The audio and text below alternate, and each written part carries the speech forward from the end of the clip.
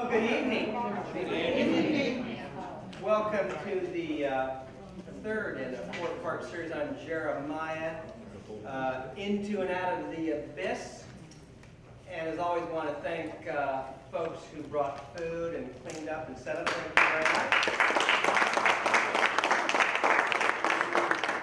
And also want to note the fact that there were some who were brave enough to come tonight for the meal, even though they had no food with them. They trusted that that was okay, and I said that last week. Just come. So if you don't have time to bring anything, or you aren't sure you even belong there, just come. There will be plenty of food. As long as Mudine is bringing something, there will always be enough. The largest portions I've ever seen. Anyway, wonderful to have you here. And another reminder that the presentations are being recorded and will be on the sttimothy's.com website and the onetable.com website. The first two are on there. Chris will have the third one on in a few days. And don't look tomorrow, but in a few days that will be there as well. You know, funny things happen when you're driving around Cincinnati. And today I was driving around, and I was thinking about tonight, and I was suddenly reminded of a poem. And of course, Walter, you've heard him present before. I think he says the word poetry more than he says the word God. I mean, it just comes again and again and again. A reminder that, that's no disparaging remark, but a reminder that these guys were poets. And I suddenly thought of a poem I love, and I thought, I wonder if this guy wrote this poem having just read Jeremiah, because I saw some similarities in the language and whatever. So I want to begin by reading this. This may have actually nothing to do with Jeremiah, and you may wonder why Roger picked it. It's a good poem no matter what, whether it's connected or not. John Donne, you may know, was the Dean of St. Paul's Cathedral in London from 1620 to 1630-ish. And you know, did the things that deans do, but he was also a great poet. And you've probably heard this poem before. It's called Batter My Heart. I think the word batter fits Jeremiah. Batter my heart, three-person God, for you as yet but knock, breathe, shine, and seek to mend, that I may rise and stand, or throw me and bend, you're forced to break, blow, burn, and make me new. I, like an usurped town to another do, labor to admit you, but oh, to no end. Reason your viceroy me should defend, but is captive and proves weak or untrue. Yet dearly I love you and would be loved fain, but I am betrothed unto your enemy. Divorce me, untie or break that knot again. Take me to you, imprison me. For I, except you enthrall me, never shall be free, nor ever chaste, except you ravish me. Walter, we're all yours.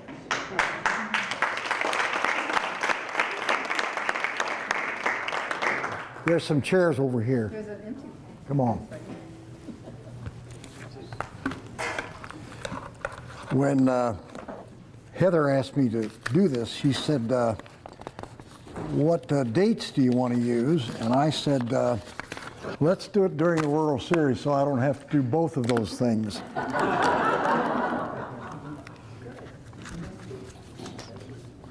Let's pray. We hunger for your word because we cannot live without it. We attend to your word and stand to hear it. We sing in response to it. We say thanks be to God. We say praise to you, Lord Christ. But you are a God from whom no secret can be hid, and you know better than to trust our mantras of habit. Truth to tell, we hunger for your word when it is gracious, generous, loving, and forgiving. Otherwise, not so much. Not so much when your word tells the truth about us and exposes our contradictions. Not so much when you call us to actions beyond our readiness. Not so much when we get utterances of your starchiness and impatience with us. not so much when you do plucking up and tearing down, not so much. And yet we linger over your word as we do in this hour. So we wait for your address to us, all of it, that may come amid our study. We pray you're speaking your presence among us. Give us ready ears and good, steady hearts. More than that, give us lives open to your lead, way out beyond ourselves. We pray in the name of your fleshed word, who daily calls us out beyond ourselves. Amen. Amen. Well, you all heard the text from Jeremiah 31 Sunday, that on which Heather preached so well and Connie read so well. Come on in. Did you notice anything about that reading?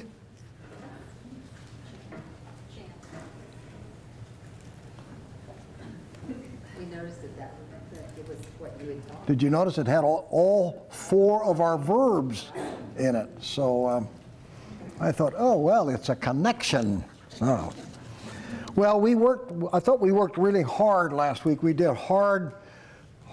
theologically hard texts and literarily hard texts. So tonight we're going to rest and do poetry. So I'm calling, do prose, do narratives.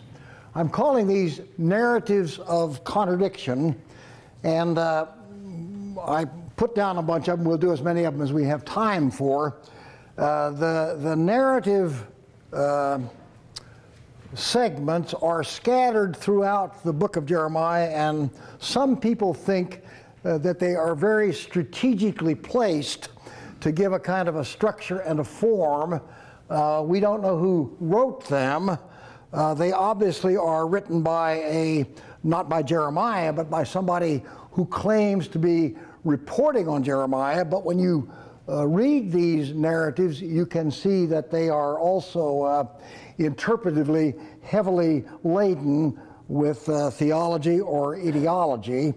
And what they intend to do in the present form of the book of Jeremiah, I think they mean to create a context for understanding the poetry, because the poetry, as I said on our first Wednesday night, is rather ad hoc and scattered and not organized. And I think that these several prose passages want to try to organize it. So the first one of these is in Jeremiah 7, and what we're going to do is we're going to scan them. We're not going to take time to read them, but you can follow it easily.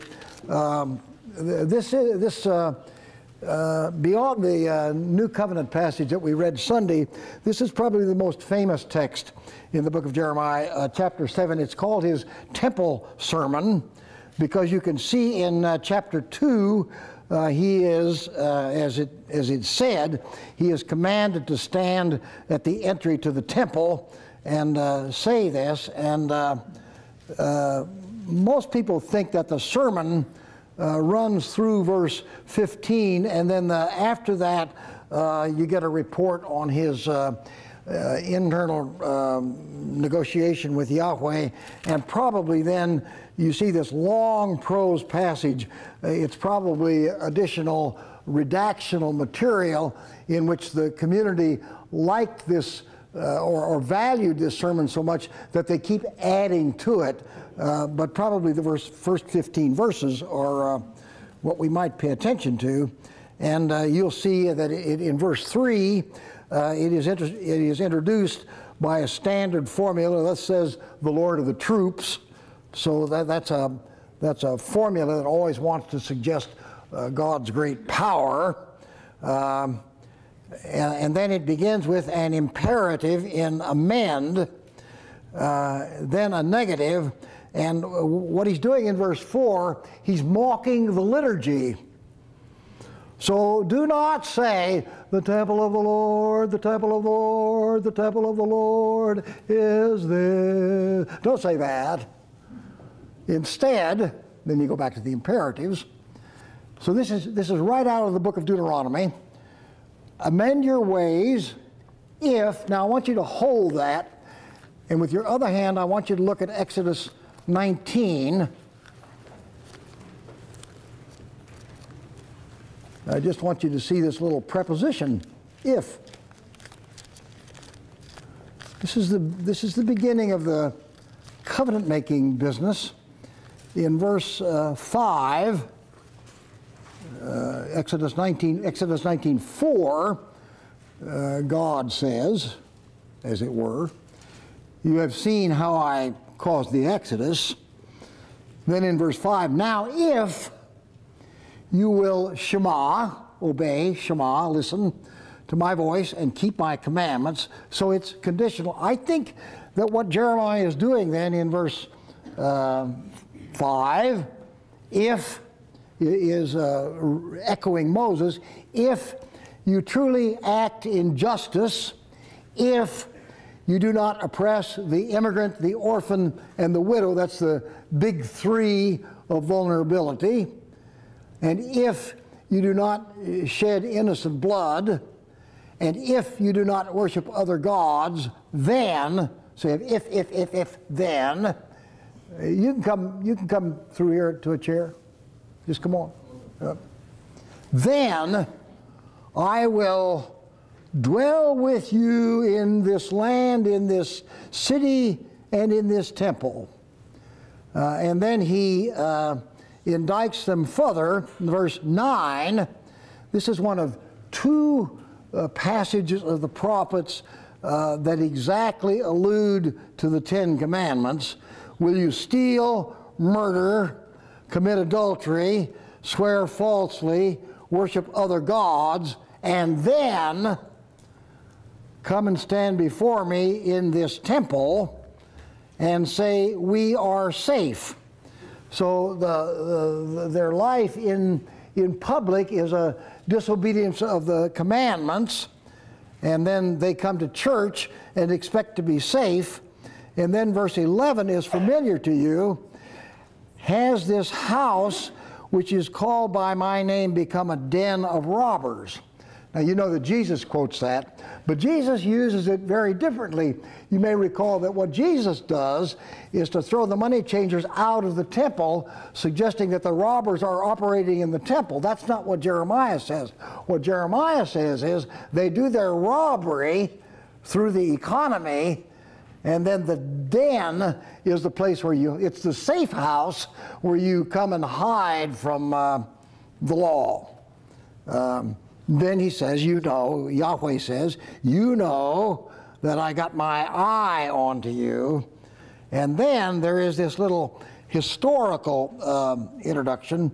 Go to my place in Shiloh. Now, Shiloh was a northern city sanctuary that was devastated in the 11th century, that is 400 or 500 years earlier, and was never rebuilt.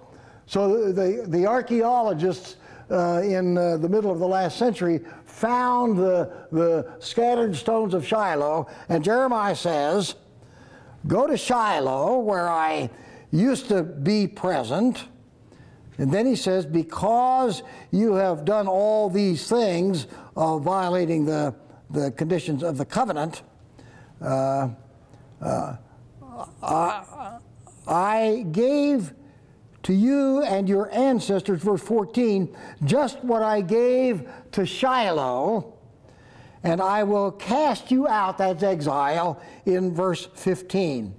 So this is a incredible challenge that is issued in front of the Jerusalem temple, and the reason to go to the Jerusalem temple was to celebrate the fact that we are God's chosen people, and this is God's chosen temple, and this is God's chosen city, and this is God's chosen king. This is God's chosen everything. And what the prophetic tradition out of Moses says, not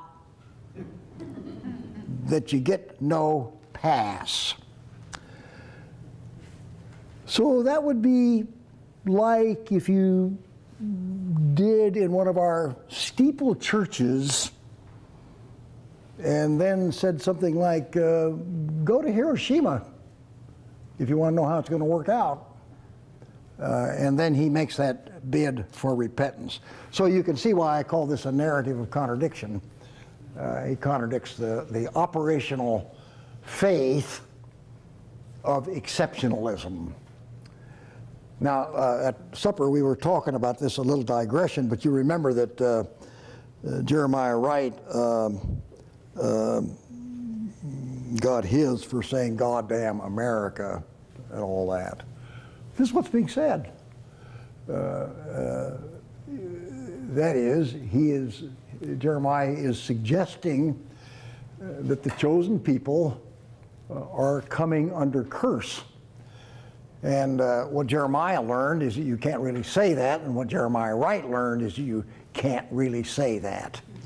So one of the extraordinary things is that the stuff that you can't say, they put in their holy book to remember. So that's the sermon. You can see why we don't read this stuff in church too much.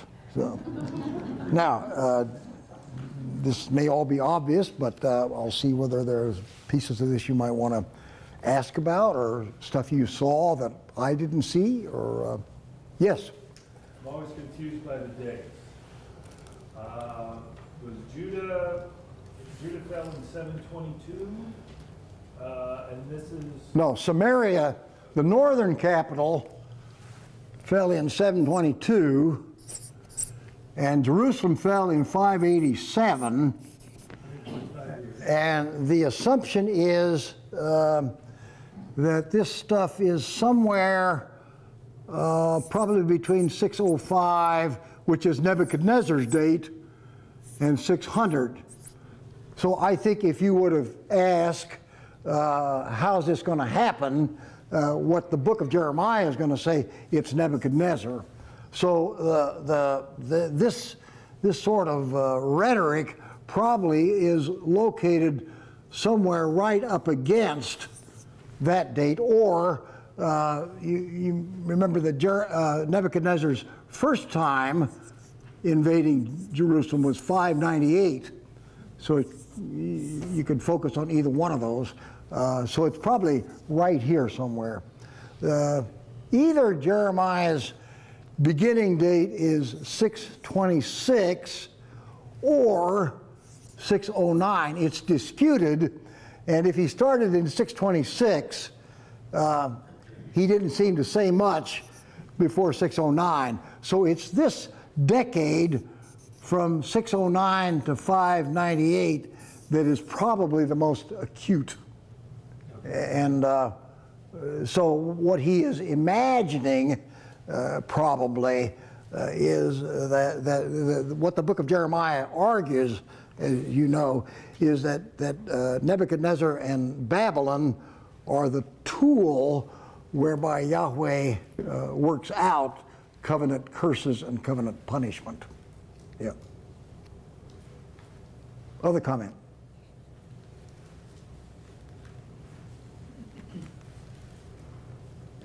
Well, the second text is closely related to that, the trial. So these two texts are almost always studied together. And here, Marshall, you can see it says, at the beginning of the reign of King Jehoiakim, that's 609. So that's probably where that was, somewhere there. What chapter, Walter? 26. And what I should tell you about this trial that this narrative reports is that many scholars believe that the narrative account of Jesus' trial in the Gospels is very much patterned after the trial of Jeremiah because it was the same problem in which Jesus was teaching things that were objectionable to the Roman Empire and the Jewish leadership that colluded with Rome. So you can see that 26:2, you get a reiteration, stand in the court and speak to them all these words. That's an echo of chapter 7. And it may be that they will shema and that they will repent And God says that I will change my mind about the covenant curse. So thus says Yahweh. Then in verse 4 you get another if you will not listen to me and walk in the way of my Torah, then I will make this house like Shiloh. So it's a reiteration. So beginning at verse 7, the priests and the prophets and all the people heard this sermon, and all the people said, you shall die. How's that come out in the New Testament? Crucify him. Same deal. Crucify means execute. Why have you said these unacceptable words, that this city shall be desolate? So when the officials, see, this was the religious leadership, the prophets and the priests want to do a lynching.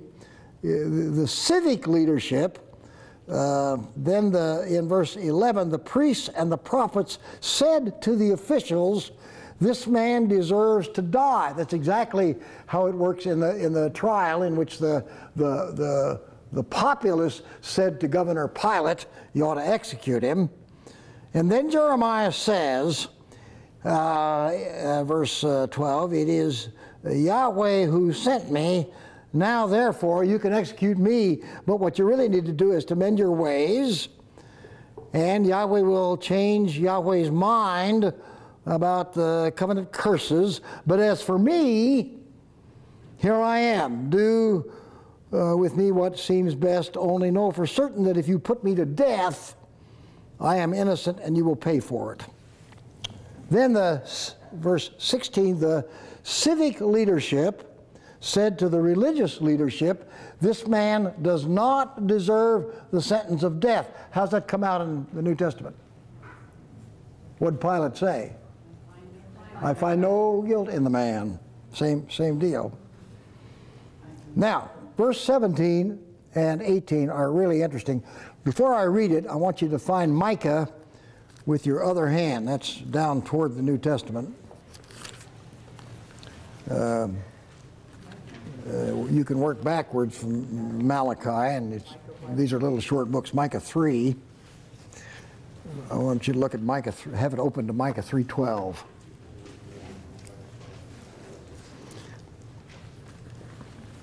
Okay, back in, got that, everybody? Okay, back in Jeremiah 26. Then some of the elders of the land. These are rural Republicans, and rural Republicans never forget anything. They know the text. So they remembered the prophet Micah from 100 years before. They said to all the assembled people, Micah, who prophesied under King Hezekiah 100 years ago, he said, quote, Zion shall be plowed as a field, Jerusalem shall be a heap of ruins, and the mountain of the house a wooded height. Now look at Micah 3:12. Micah 3:12. That's what they're quoting. Therefore, Zion, because of you, Zion shall be plowed as a field, Jerusalem shall be a heap of ruins, and the mountain wooded height. The city is going to become an abandoned property. This is really quite interesting because it is the Bible quoting the Bible. And then the elders say, did King Hezekiah of Judah and all Judah actually put him to death? No, they didn't kill Micah for saying that. Did Micah not fear the Lord and did treat favor, and did not Yahweh change his mind? And then these rural elders said, we are about to bring great trouble on ourselves if we execute this guy. And he got out of it. So he was saved by a scriptural precedent that prophets have to tell the truth, and you can't execute them for telling the truth. Most amazing. Now, on that chapter, and then I'll stop, I want you to see the last verse of the chapter, verse 24. But the hand of Ahikam, the son of Shaphan, the family of Shaphan, apparently was a very big player in the politics of Jerusalem. The hand of the son of Shaphan was with Jeremiah so that he was not given over into the hands of the people. What I think is interesting about that is that we always imagined that Jeremiah was a loner. What this suggests is that he was a spokesperson for a political group in Jerusalem who was convinced that royal policy was a disaster, and they were protecting their guy who critiqued that. What the policy of the throne was to resist Babylon. And what this party attached to Jeremiah said, it is God's will, that's what they said, it is God's will that you surrender to Babylon, because better to be red than dead. Better not to commit political suicide by trying to resist the imperial armies. So he was protected and came to live for another day. So that's the sermon and the trial, which is a kind of a package. And what I want you to see out of all of this is that the whole narrative sequence really wants to contradict the dominant political theological assumptions of the Jerusalem establishment. So again, comment on this? We can have a conversation if you speak up. Yes, Harold.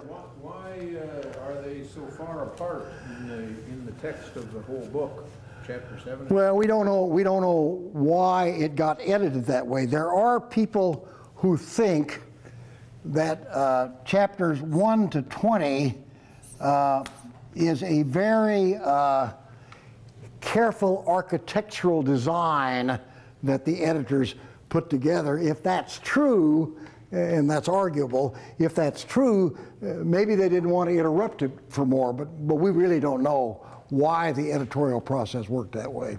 Yep.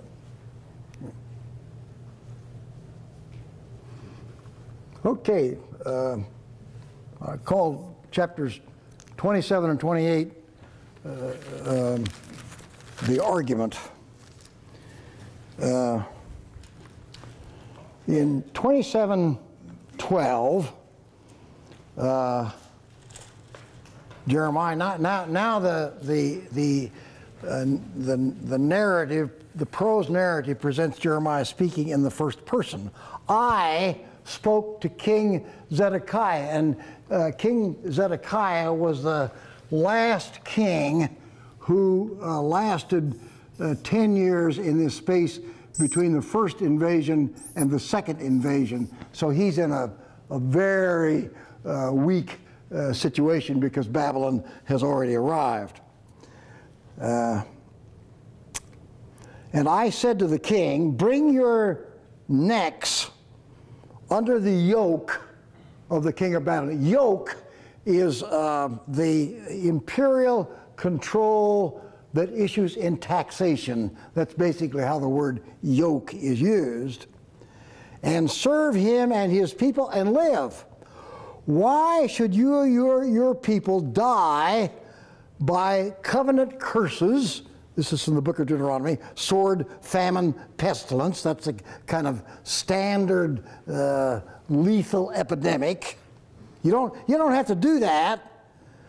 Do not listen to the words of the prophets who are telling you to resist Babylon, for they are prophesying a lie, and Yahweh has not sent them. So that's he put down the gauntlet. Now, chapter 28. In the same year, at the beginning of the reign of King Zedekiah, that would give you 598. See, this is all very compact right here. In the 5th month of the 4th year of Nebuchadnezzar, that is, the prophet Hananiah, and the word Hananiah means Yahweh is gracious. Hana is the Hebrew version of grace. So Yahweh is gracious. And what Hananiah said is, thus says God, I have broken the yoke of the king of Babylon. I have overcome the power of the Babylonian Empire within 2 years. See, this was the first exile. So within 2 years of that, 596, I will bring everything back which Nebuchadnezzar took away. I will bring back the exiled king, Jehoiakim, that's another name for him, and I will break the yoke. So what he's saying is, within 2 years, we'll all be back to normal. And then the prophet Jeremiah spoke to the prophet Hananiah. So you have these competing prophetic announcements. And what Jeremiah says is, amen, brother, amen. May it be just the way you say it is. But listen now to this word that I speak. The prophets who preceded you and me from ancient times prophesied war, famine, and pestilence. As for the prophet who prophesies shalom, when we get shalom, you'll know he's telling the truth. Now hold that and look at Jeremiah 6. In Jeremiah 6, verse 13, from the least to the greatest, that means everybody, everybody is greedy. The prophets, the priests, everybody is phony. They have treated the wound of my people carelessly, saying, shalom, shalom. When there is no shalom, they have acted shamefully, they have committed abomination, and they wouldn't even blush. So, and then if you look in chapter 8, you can see the same thing in verse 10. Everyone is greedy for unjust gain. They have treated the wound of my, it's a quote of the same, my people carelessly saying shalom, shalom, when there is no shalom.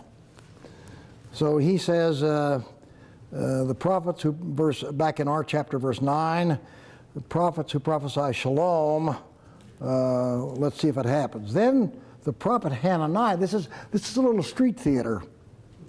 The prophet Hananiah took the yoke off the neck of Jeremiah. Jeremiah had worn a yoke in the street to act out Babylonian conquest, and he took the yoke and he smashed it. And then he said, thus says Yahweh, this is how I will break the yoke of King Nebuchadnezzar.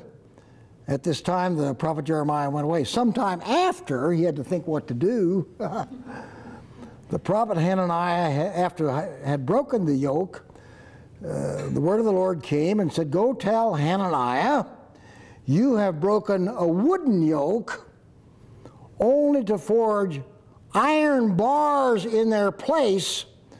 For thus says the Lord, I have put an iron yoke on the neck of all these nations, so that they may serve Nebuchadnezzar, and I have given him wild animals, all of creation. And Jeremiah said, listen, Hananiah, Yahweh didn't send you, and you made this people trust in a lie when you told them we'd go back to normal. Therefore, verse 16, thus says Yahweh, I'm going to send you, Hananiah, off the face of the earth. And the narrative ends by saying, yep, he died. So it's an argument about what is the fate of Jerusalem? What is the fate of God's exceptional people? And the people who believe, like Hananiah, who believe the Jerusalem ideology, thinks that nothing really bad can happen and it's going to be all right and the economy will soon be back to normal and we will resume our natural place in the world. And Jeremiah has this alternative word. Now here's a question. Where does the word yoke occur in the New Testament that you know? Take my yoke upon. Take my yoke upon you. And Jesus' yoke is easy compared to what yoke? The yoke of Rome, or the yoke of heavy-handed Jewish authorities. So Jesus contrasts himself with these people who impose either tax burdens or moral burdens or cultural burdens of some kind. Being a follower of Jesus, he says, is easier. It's easier if you drop out of that other way and just do the little things to which we are called, and all will be well. That's how he uses that text to make his case. And the book of Jeremiah, more than any other prophetic book, presents this endless argument between official truth and what they take to be truth from God. I preached a sermon a year ago to a bunch of clergy, and it was about the 10 things that a pastor can't say. So try making that list. My point to the clergy was not you ought to say them. My point was, if you know you ought to say them and you don't, what you will find is your gut is being eaten out. And what you need to know is that most clergy live with that. It's not a happy place to live. So you can either take the argument as a kind of a public debate about competing ideologies, or you can take that debate as an acute psychological tension within our own lives. Because much of the time, we know better than dominant public opinion. We know better because we are baptized. But we spend our time trying to negotiate that, or as Jesus says, we try to have it both ways and serve two masters. And what this text does is make it available. So that's that one. Anybody want to pick up on it? Are you out there? Yeah, we're here.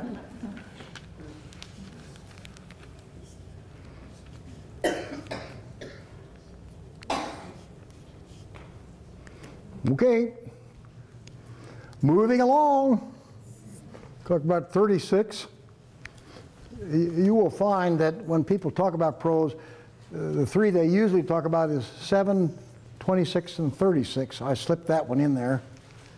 36. This is very dramatic. In the 4th year of King Jehoiakim, that would be 605, so that's dated. The word of the Lord came to Jeremiah, and he said, take a scroll, take a letter, and write in it. So what people think 36 tells us is how the book of Jeremiah came to be written. If that's true, this is the only book in, I think, the Bible, well, maybe some of Paul's letters, but certainly in the Old Testament, the only one where we are given a glimpse of how it may have come into being. Write all this down, And it may be that when they get this scroll, they will turn, and if they turn, I will forgive them. That means a revision of public policy. So Jeremiah called Baruch, his scribe. According to this, he dictated it. He wrote his stuff down. And then Jeremiah thought, oh, this is National Secretary's Day. He said, it's too risky for me to go to the temple and read this scroll. You go, and on a special religious holiday, you read all these words. And you shall read them, after you read them there, you shall read them before all the people, and it may be that they will repent. And Baruch did all that the prophet Jeremiah ordered him about reading the scroll. In the 5th year, now this is a year later, all the people came, and then in the hearing of all the people, Baruch read the scroll of Jeremiah in the chamber, in the office of Gamaliel, son of Shaphan, for God's sake, the secretary, the cabinet officer. And when Micaiah, the grandson of Shaphan, heard the scroll, he went to the king's house, to the cabinet room, and the cabinet was all sitting there, and it names a bunch of guys. And Micaiah said, told them what he had heard from Baruch, and then all the officials sent a messenger and said to Baruch, bring the scroll that you read it here. So Baruch, son of Neriah, took the scroll in his hand and came to them, and they said, read it. So this is the 3rd reading. And when they heard all these words, they turned to one another and they said, oh my God, we must tell the king. So they asked Baruch, how'd you come into possession of these Pentagon papers?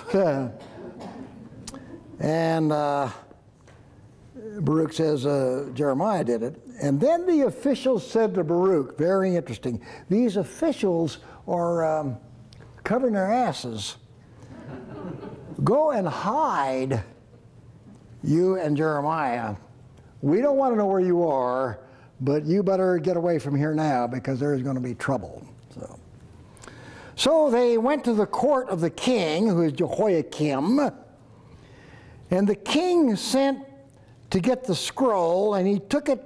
So you could see the narrative is paying great attention to what happens to this scroll. This is a radioactive scroll, and you better pay attention to what you do with it. Now the king was sitting in his winter apartment in the 9th month of whatever that was, and there was a fire burning in the fireplace. Now get this. This is the first known example of the shredding of documents.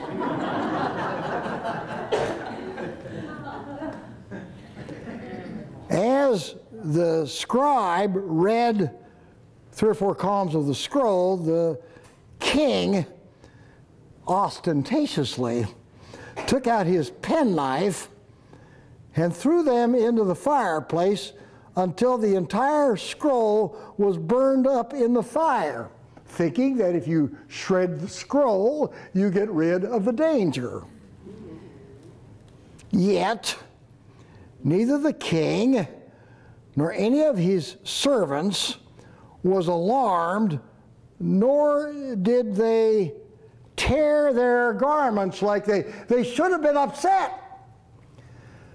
But they were so encased in their ideology of chosenness that they didn't have to pay attention. Now I want you to hold that, and with your other hand look at 2 Kings 22. This is really quite amazing.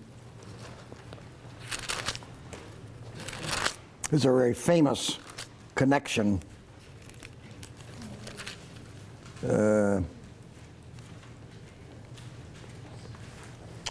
Beginning at 2 Kings 22:3, in the 18th year of Josiah, that's Jehoiakim's father, And that will give you the date of 6/21. I didn't put that up there. So this is dated 6/21.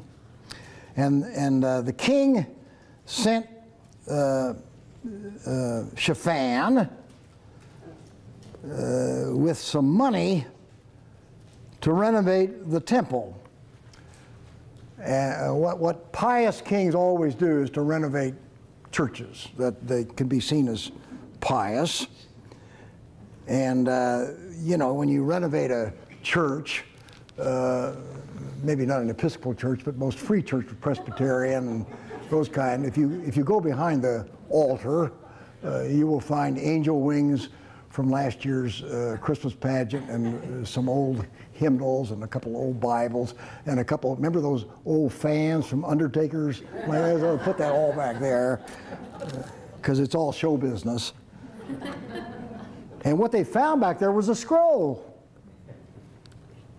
Now I should tell you what people think is what they found in verse 8 is the book of Deuteronomy. So I have found the book of the Torah, and when Hilkiah gave the book to Shaphan, he read it. And he said, Shaphan then took it, verse 10, and read it to the king, Josiah. And when the king heard the words of the scroll of the Torah, he was profoundly alarmed. He tore his garments in grief, and then he instituted a reform. Now, the reason I want you to see verse 11, he tore his clothes, which means he was reachable religiously. Now, when you look back at our text, neither the king, verse 24, nor any of his servants who heard the word was alarmed, nor did they tear their garments, because they were narcoticized. So many people think that these two chapters mean to contrast the good king father and the bad king son, because the book of Deuteronomy and the book of Jeremiah, two scrolls, are intimately related to each other. And when his advisors urged him to burn the scroll, he would not listen to them.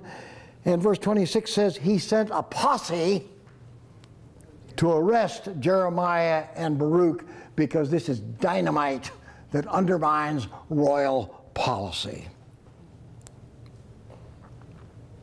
And then verse 27, the scroll is relentless. You cannot get away from the scroll. After the king had burned the scroll, the word of the Lord came to Jeremiah, take another scroll and write down the same stuff. When the chapter ends by saying, Baruch wrote down all of Jeremiah's dictation, and many similar words were added. The king can't beat the scroll. The scroll will not go away. That's what they're arguing. So these two chapters about the scroll of Jeremiah and probably the scroll of Deuteronomy, this is the moment when Judaism became a people of the book. These are the first identifiable books in the tradition, and the way both scrolls are presented, they stand over against dominant ideology. They contradict the world that the kings and the priests were championing. And it's mind-boggling when you think that way. It is mind-boggling to think that the scroll has been entrusted to the church. It's the only place in town where the scroll is read. And it's a great enigma. that this book of contradiction has been put down in our midst. So it's no wonder that the church is a disputatious community. Some of us would like to burn the scroll, some of us like to burn parts of the scroll, some of us just make lectionaries and leave it out. We have many strategies for picking out the parts that are congenial to the way we've got our life arranged.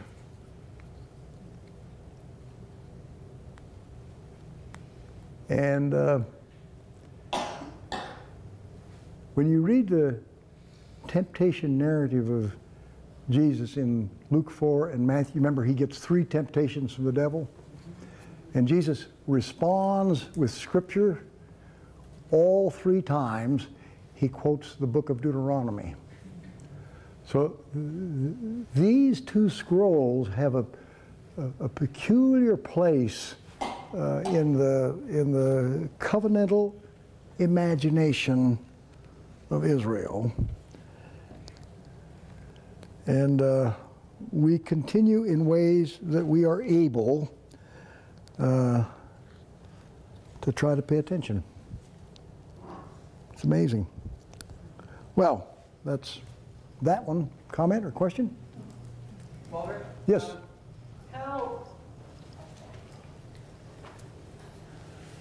How do you suggest that we hold together the fact that in Isaiah there is this, according to text, miraculous deliverance That's right. from Sennacherib, that when the Assyrians at the door, that suddenly they were delivered. At least my reading of the book of Isaiah is that the people are just as dreadful as they are in the book of Jeremiah. Yep. So they're all faithless. There's Yep. the same sort of problems. Yep. Whereas in Jeremiah, of course, what you've been arguing is that Jeremiah is saying, hey, you can't refer back to that and think that's going to save you. Right. Yep. So how do we hold, if these texts are both dropped in our Yep. text, how do we hold those together? Let me look at the text first. Look at Isaiah 37, what Roger's talking about. The city is surrounded by the Assyrian army, and the prophet says, by the way that Sennacherib came, that's the Assyrian emperor, he will go home, for I will defend this city to save it.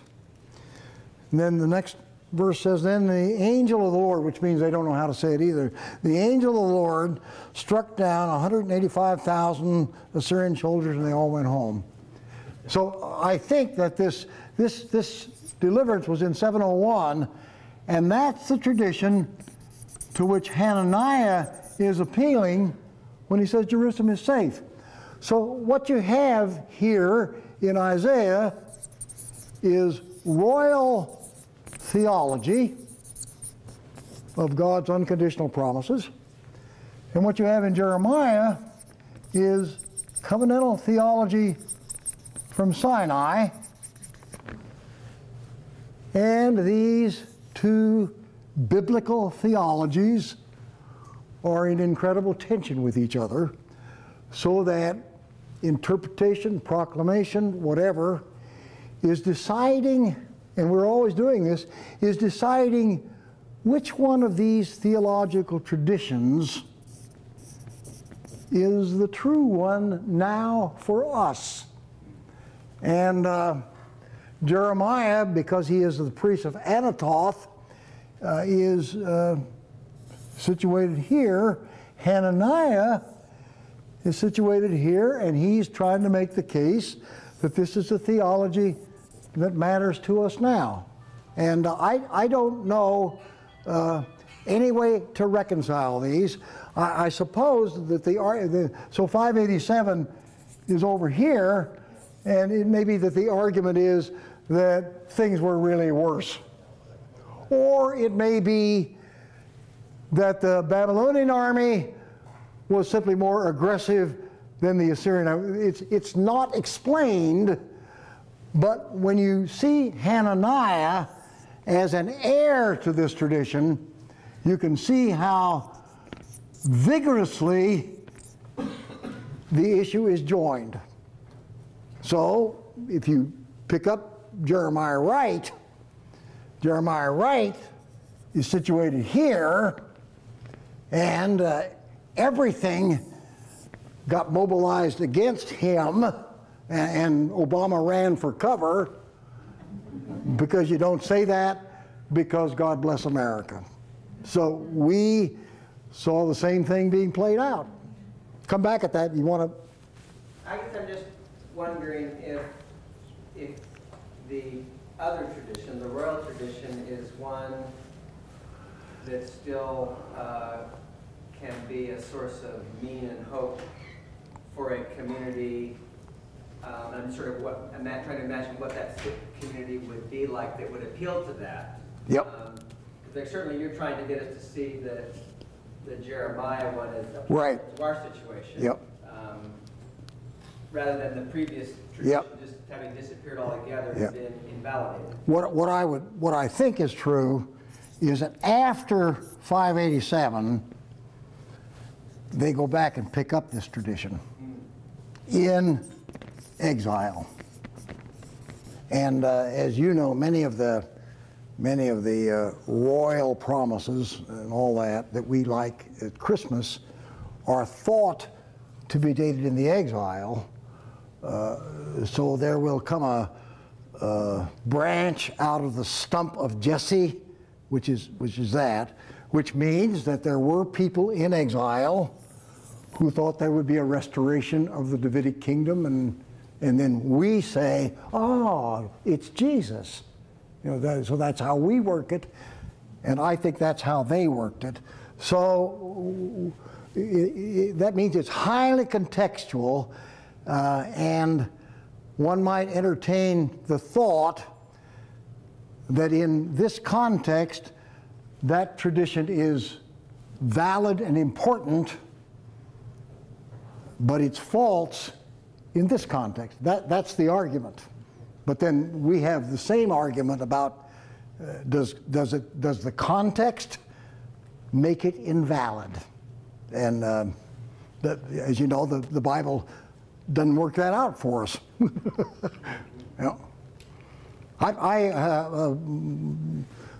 Since we're doing these two traditions, in Luke 16, Jesus tells the parable of the rich man and Lazarus, and the rich man is condemned because he won't feed Lazarus, the poor man. And the way Jesus tells the parable, it's just a parable, the poor man dies and goes to the bosom of Abraham. That's this tradition. The rich man who is condemned says, would you please send a messenger to my brothers so they don't be as stupid as I am? And the judge says, they got Moses, meaning the Torah, and that's all they're going to get. So you can see that Jesus is working both traditions and assigns this tradition to the poor man and assigns this tradition to the rich man. So Jesus is very nimble about how he works that. So by and large, for many reasons, I suppose, the church has opted for this tradition. You can see why we would want to, and so on. Yeah. Other comment?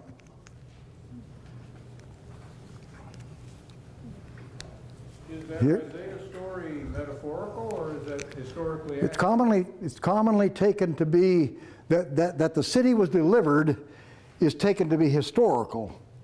The reasons given for it are arguable. Herodotus, the Greek historian, says that what happened is that the Assyrian army got hit by a plague, and the troops were decimated or more.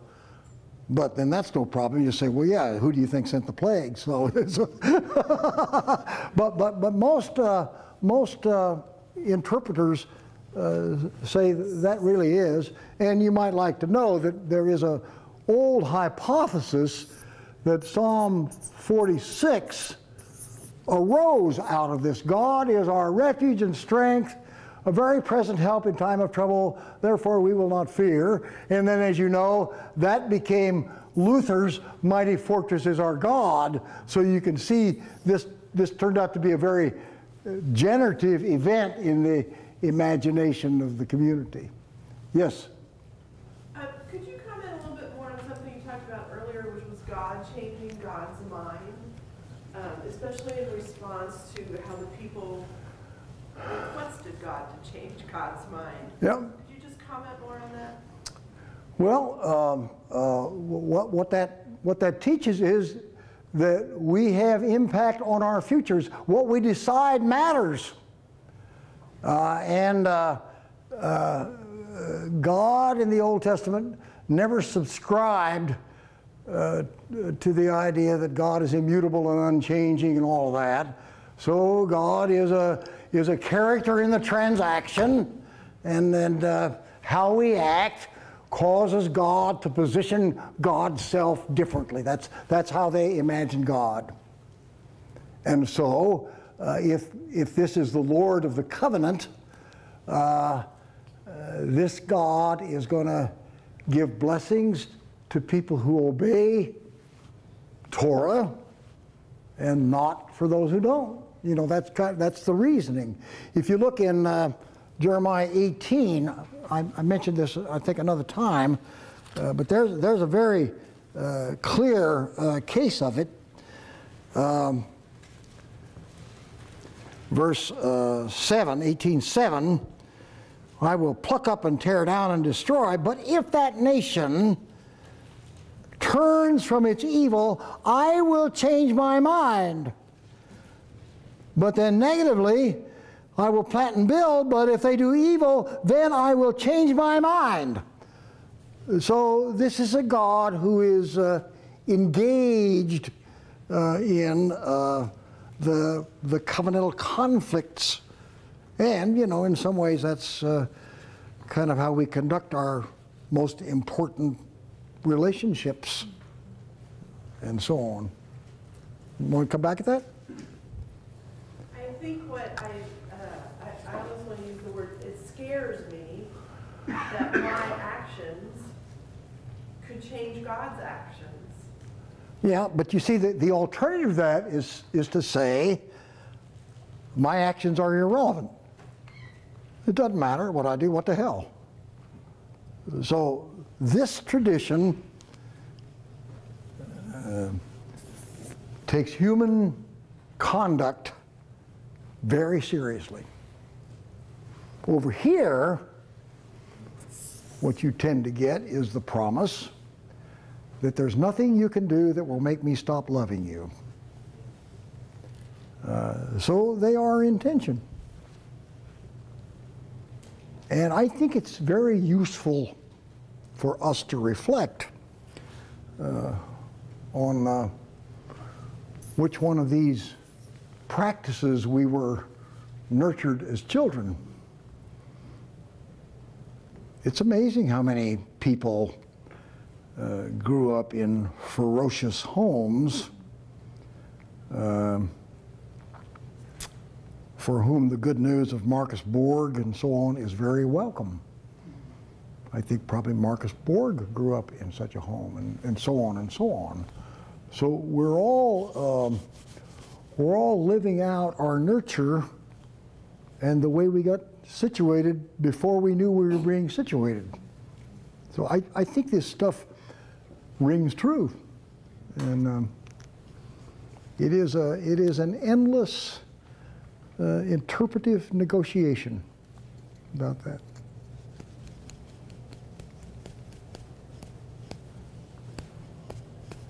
What do I have up here?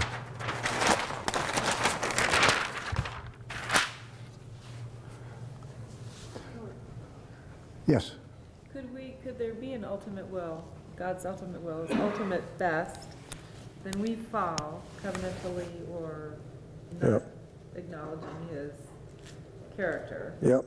And so it's more of a, he's there ready to pull us along, and we're the ones making the covenant with him, kind of. Yep. I mean, it's not as if we're changing his mind.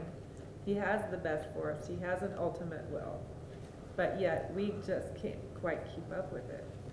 Well, that's a way to interpret it. It is a way. Yep.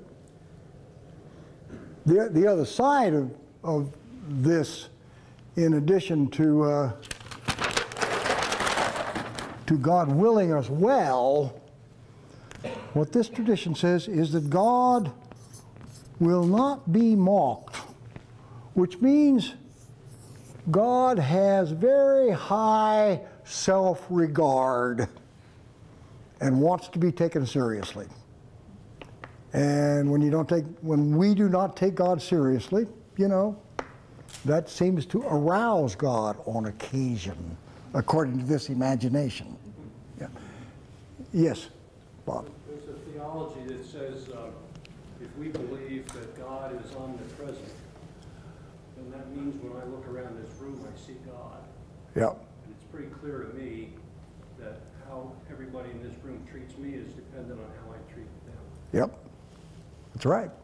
So you change your mind depending on how you get treated. Yep. Yep. I want to do two other texts yet. I'm going to talk about 37, 38, which I call the silencing. And then I've got one other quick text to do after that. In verse 17, what does this remind you of in the New Testament? Then King Zedekiah questioned Jeremiah secretly.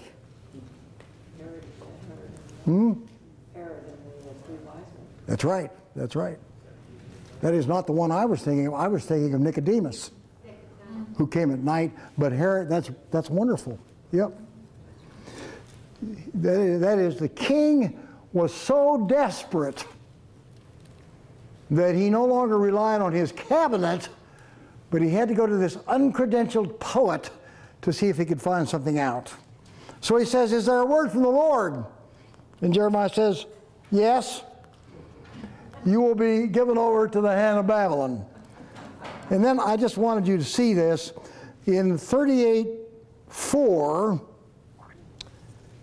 the officials say to the king, "This man ought to be put to death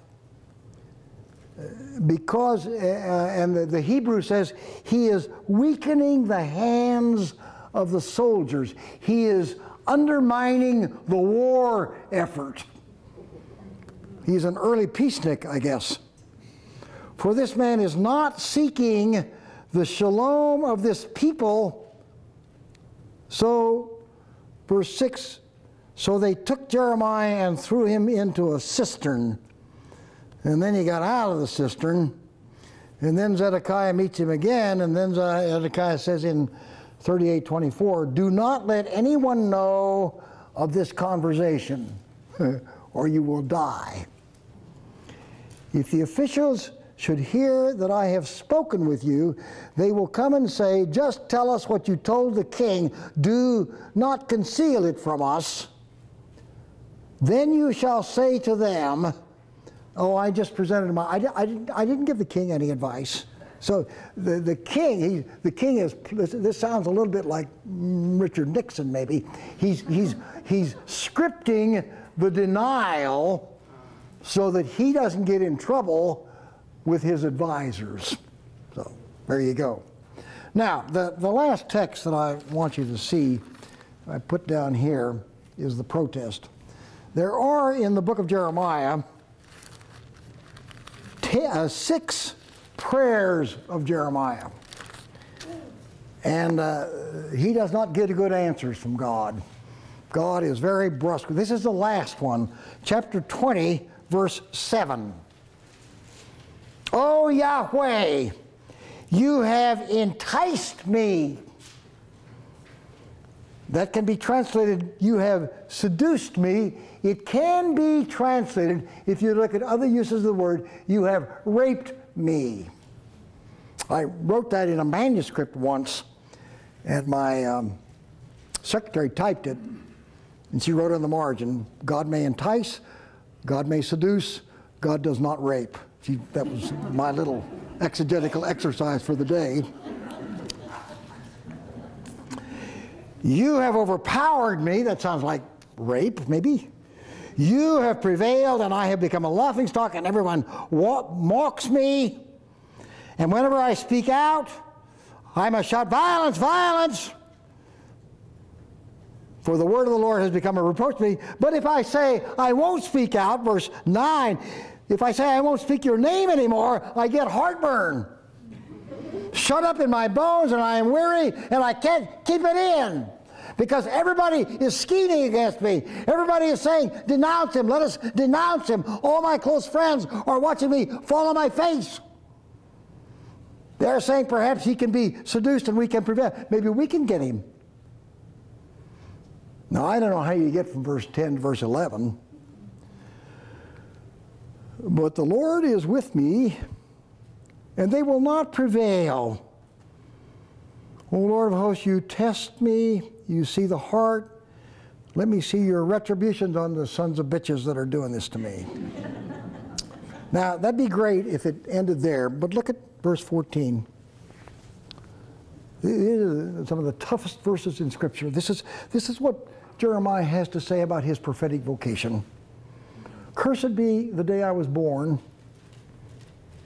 the day that my mother bore me. Cursed be the doctor who told my father, you have a son. Let that doctor be like the cities of Sodom and Gomorrah. Let that doctor hear a cry in the morning and an alarm at night because he did not kill me in the womb. Why did I come? Why was I born for this? And it ends. And if you read the commentaries on these verses, interpreters can't think of anything to say except that this is the end result of being the carrier of the contradiction.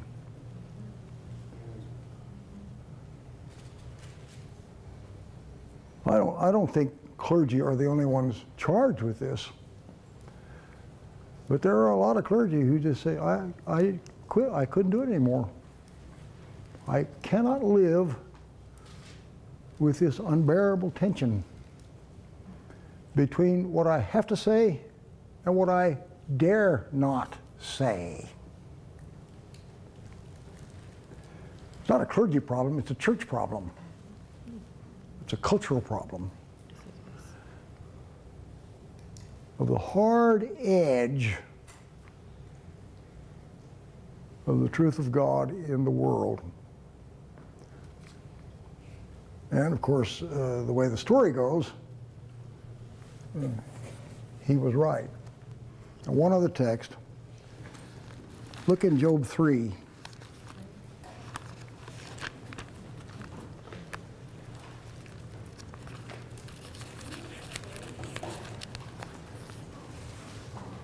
Verse Job 3, it's right in front of the book of Psalms.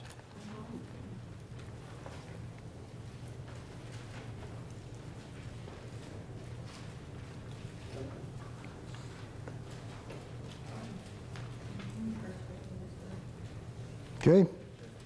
Verse 3, Job says, this is the first time Job speaks in the book. Well, he speaks a little, but first poem. Let the day perish in which I was born, and the night that said a man-child is conceived. Let that day be darkness. May God above not seek it or shine upon it. Let gloom and deep darkness claim it. Let clouds settle. Let the blackness that night, that let deep thick darkness sees it, for it is, let it not rejoice, let it not come into the number of the months. Yea, let that night be barren, let no joyful cry be heard. Let those who curse it, who curse the sea, those who are skilled to arouse the monster. Let the stars of the dawn be dark, let the hope for light but have none. May it be, and so on, so on, so on. There are people who think that Job 3 is derivative from Jeremiah 20. So there are interpreters who propose that the character of Job is a dramatic performance of the life of Jeremiah. That doesn't matter if he's not. It's somebody, some other person with the same name. So the book of, and you may want to know that the name Job, the word Job means adversary. How's that for having a book of the Bible named adversary? This is God's adversary. It is an adversary of the system and of the vocation of faith. And if you know the book of Job, if you follow it through, Job finally pushes God to a somewhat different place.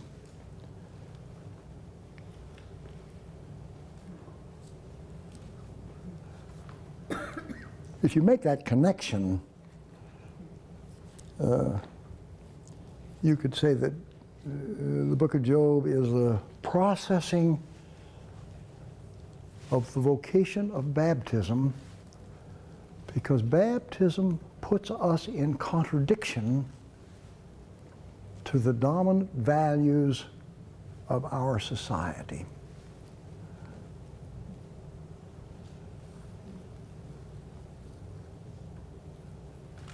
My dad was a minister, and my mother lived her life in deep anxiety that my father would cross the line and we would be homeless. So what we try to do is to pay people to walk up to the line but not cross it. The problem is you don't ever know where the line is. So we are a peculiar people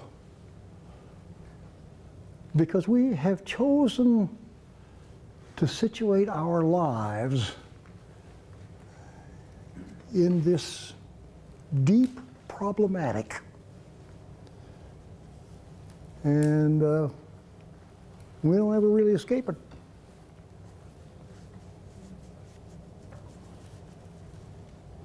Well, do you have a comment or observation or question?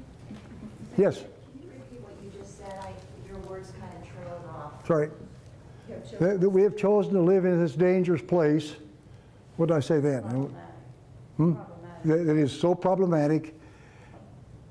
And our baptism is a decision to live there.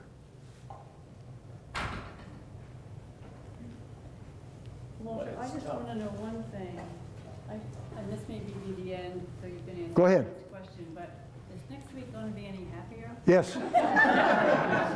Next week is going to be wonderful because we're going to be over here and we're going to talk nothing but promises and hopes and rejoicing possibilities. And by that time, one team or the other may have swept the series, and we'll be free of that as well. Free at last, free at last. But it's impossible to live on the line forever.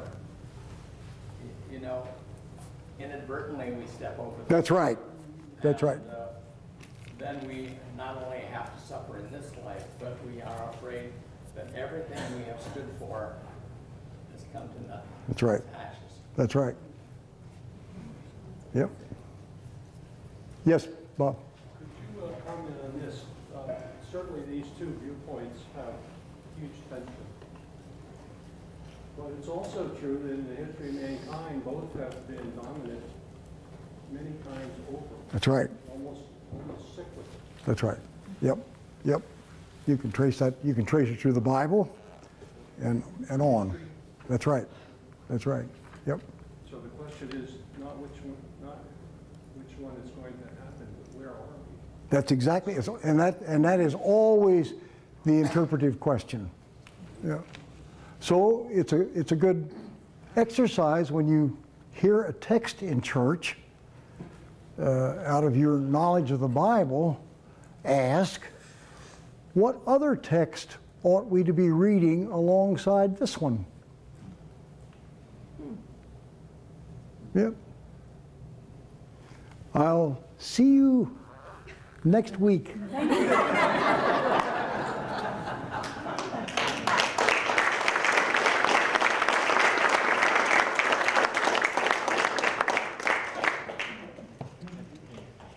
Well, Walter, thanks again. Just following on this line business, and I wouldn't call myself someone who's courageous and bold.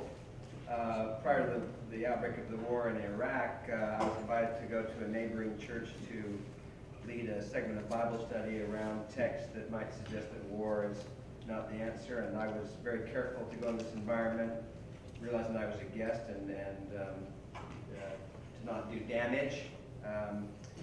And we were simply looking at some different texts, and I had looked at 3, and I then said, and we were discussing them, and I could tell that one guy was getting a little bit anxious, and I said, now I've got one more text that I would like us to look at, and the man took my Bible and he said, we've heard quite enough.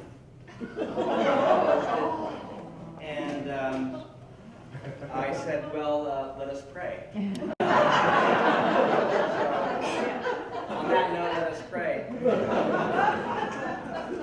God, we thank you for these texts. We thank you for Walter's gift at helping us to probe them and confront them and be addressed by them.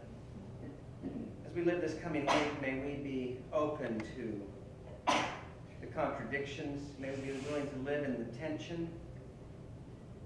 And may we always know that you are there to speak to us and help us along the way. Take us home in safety tonight.